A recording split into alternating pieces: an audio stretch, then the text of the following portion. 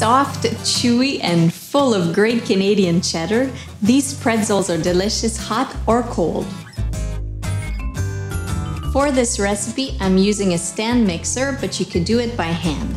I've heated 1 1/3 cups of milk in the microwave for about 1.5 minutes. Mix 1 cup of flour,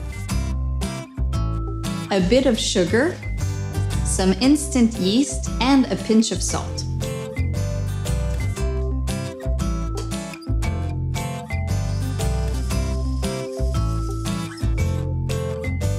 Then grate some Canadian medium cheddar,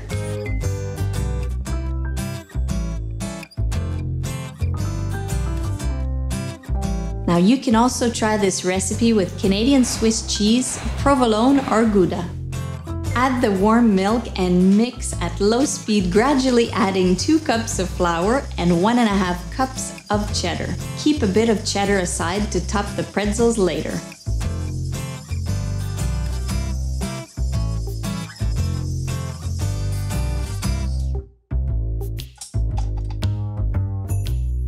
Mix until the dough forms into a ball and doesn't stick to your fingers. For a quicker version, you can also use store-bought pizza dough, to which you simply add the cheese. Divide the dough into 8 equal parts. Roll each part into a rope about 22 inches long and 1/2 inch wide.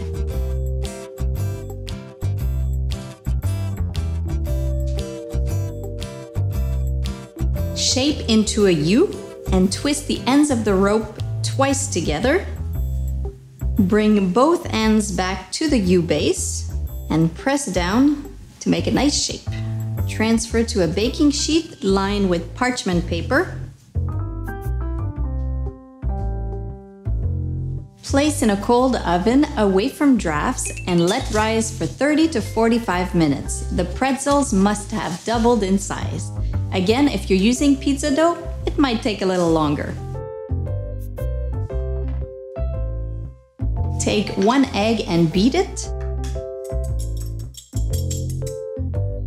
Brush the pretzels with the beaten egg.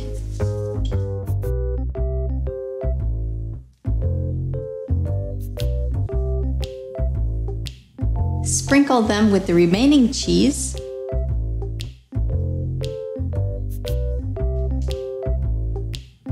And add some coarse salt.